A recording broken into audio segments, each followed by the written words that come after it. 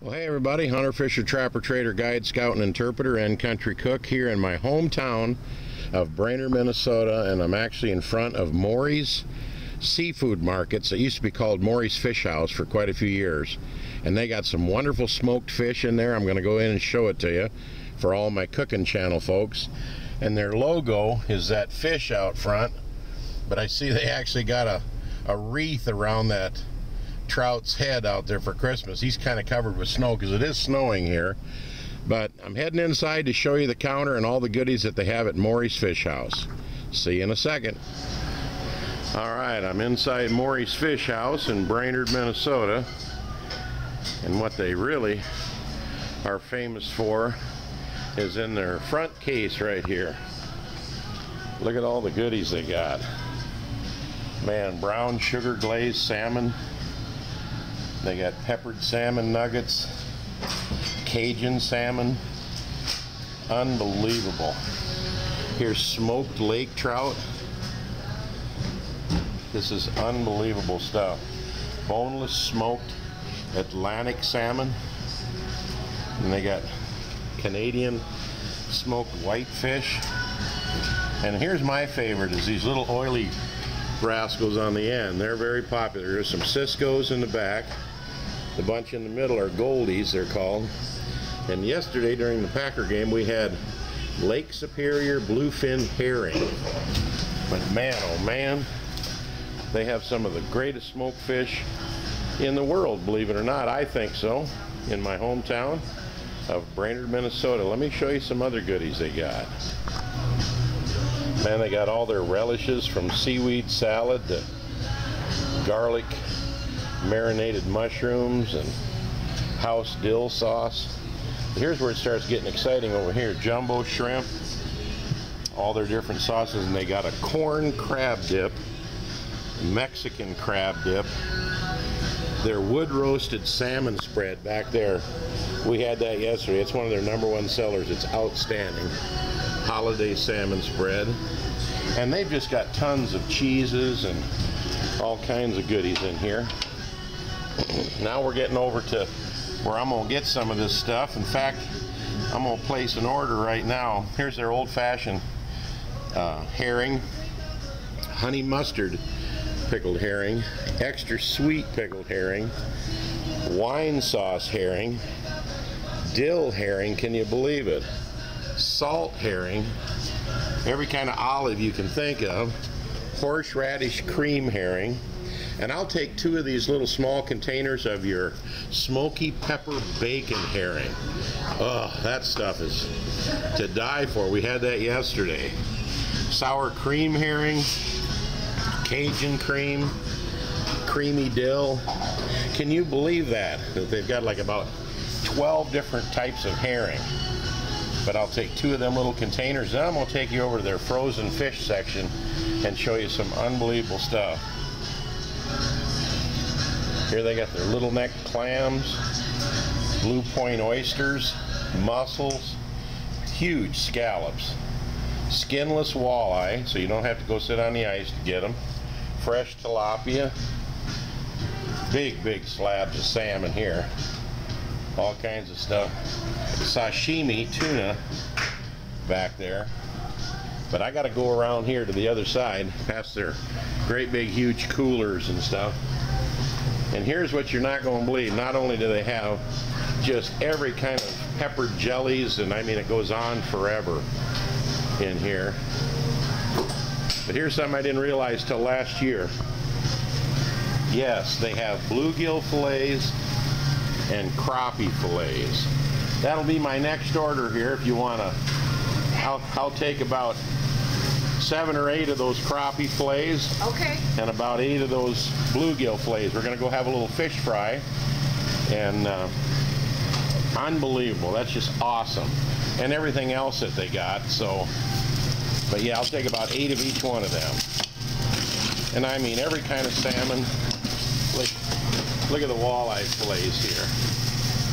I will take 1 walleye fillet too. You got it. Thank you. You got some northern fillets here too somewhere, don't you? We do.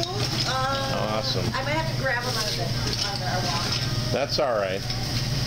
I just wanted to show everybody on my cooking channel. I got a bunch of people that I show different recipes to, but this is just a recipe for success when you come in Morey's Fish House.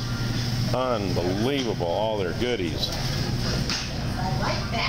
Look at the big jumbo, huge prawn shrimp. I mean, they got 1, 2, 3, 4, 5, 6, about 6 different types of shrimp in here. And of course, about 4 types of lobster tails. If you ever get to Brainerd, Minnesota, go over to Baxter. It's the little, kind of like Minneapolis, St. Paul. It's a little town that's attached to Brainerd called Baxter, and go up north on 3 cents. Well, just ask anybody where Morey's Fish House is. Look at the crab that they have in here. Fantastic. All the big jumbo red king crab, all the goodies, and then, you know, that's not to mention all their cheese sections that go on and on and on and on. And of course, you need all your crackers and all your other little goodies to put it on, but I just wanted to show you Morey's Fish House in Baxter, Minnesota. I said Brainerd, but they're kind of like twin towns hooked together. And it's fantastic what they sell in here. Well, I'm going to take this out to Gary's and throw them in the pan, and I'll continue the show there. Talk to you in a little bit. All right, I finally made it over to Cheryl and Gary's kitchen, and I forgot to mention that I picked up some of this Morey's fish fry oil, and I'm going to try it. It's kind of a yellow tint to it, so I'm not sure what all's in there. I don't have enough to really deep fry, but I'm just going to pan fry anyway. So, and we got our little crappie fillets and bluegill fillets and one walleye fillet in there for Gary Lee, and we're going to roll them in what used to be Shotgun Red's catfish and crappie breading mix. I brought some of this actually from Nashville because it's the best of the best, and if you either bought it from me in the past or you want to get it, it is now owned by a company called Fryin' Saucer. That's F-R-Y-I-N saucer.com. You'll see their neat fryers that have a little container of oil in the middle and a 1-pound cylinder that cooks fish, but they have our fish breading. They actually bought the fish breading, and now it's Fryin' Saucer fish breading. So let me get these in the pan and we'll go on from there. But check them out at Fryin', F-R-Y-I-N saucer.com, and they got this exact seasoning right here. Well, here's the color of that Morey's fish oil. It's kind of a yellowish tint, and we just turned the burner on, and I'll show you after it heats up to see if it changes color or if it stays that same color for cooking. We'll see in a second. Well, look at that oil. It is changing color. It's turning just translucent like regular cooking oil. It starts out in that yellowish, I don't know if it has butter in it or some sort of flavoring or what, but you can see that it's slowly changing. When this hits about 350, I'm sure this will all be clear, and we'll throw our fish in and get to frying. So we'll see in a second.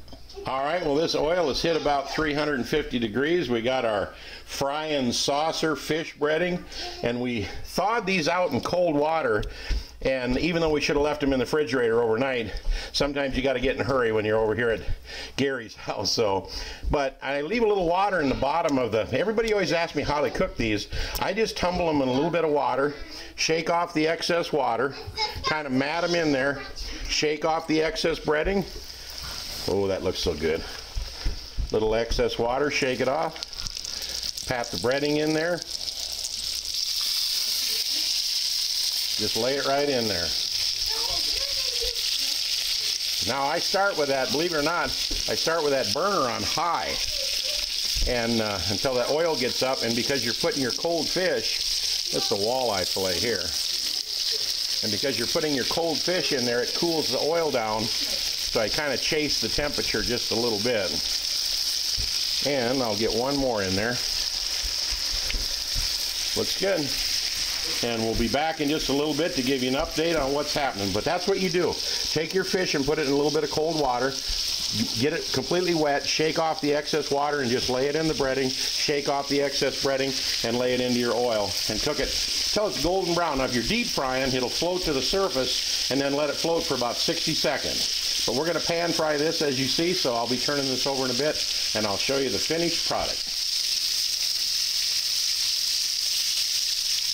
You know, Cheryl just asked me if I needed any salt and pepper. I said, no, all the seasoning is in there. You don't have to salt and pepper at all, because we really worked on the salt content and everything. And then over here, we're kind of got a long distance, but over here we got paper towels. Get plenty of paper towels, about 4 or 5 layers of paper towels, and lay your fillets on there. I'm going to give that walleye fillet just a little longer, but I left that heat on high. Now, sometimes if you got a cast iron frying pan, you got to turn it down to like medium high. And but I'm going to keep chasing these in here, and with these cold fillets going in, it keeps the oil from kind of getting away. Some people think you got to turn the oil down, and maybe you do, depends upon your particular unit, but we'll see. And look at this finished product. Doesn't that look absolutely fantastic? Well, I think I've showed you enough, and we'll see you at the table. This last batch is just about done, and what I did is I put another layer of paper towels. Look at all the fish under there, and I just put another layer right on top so I don't have to have 2 plates. Look how much fish breading is left. Now, if you take a small bag of this from that frying saucer, it'll do 6 pounds. And this oil, I noticed, doesn't burn at all. I guess I could cook another couple, 3 batches in here, and this is about the 4th full frying pan full of fillets of crappie and bluegill, which is what they have. And by the way, Morey ships all over the world, so they'll ship you fish and stuff, but it's Morey's Fish Market, I think it is, either in Brainerd or Baxter if you look it up online. But we're almost done. I wanted to give you an update on the oil, information about the seasoning and how to cook it, and let's get to the table. The fish is all done. The oil is cooling down. And Cheryl just asked me a question. Do I want to put that in a Ziploc bag? No. I actually want to throw it away. Unless you're going to put that in the refrigerator and maybe cook some shrimp in it or some more fish later that day, or even the next day, you should really discard, because it has all the fish juices in there. You should discard that breading and just throw away whatever's left, unfortunately.